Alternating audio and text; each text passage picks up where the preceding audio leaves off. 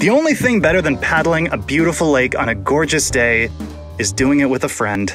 I had pulled my canoe ashore, and this little northern water snake must have stowed away while I was hiking. I didn't notice him until I was on my way back and fighting an awful headwind, and he casually started making his way up and down the canoe. Northern water snakes are these beautiful critters which can grow up to 110 centimeters or more than 3.5 feet. They do most of their hunting at the shoreline, but they can swim out several kilometers into the water and dive 3 meters below the surface.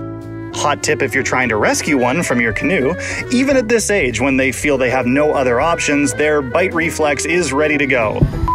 They're not going to do any actual damage, but I'd suggest using a branch to maneuver them into something you can carry them in, rather than trying to pick them up with your bare hands like an idiot.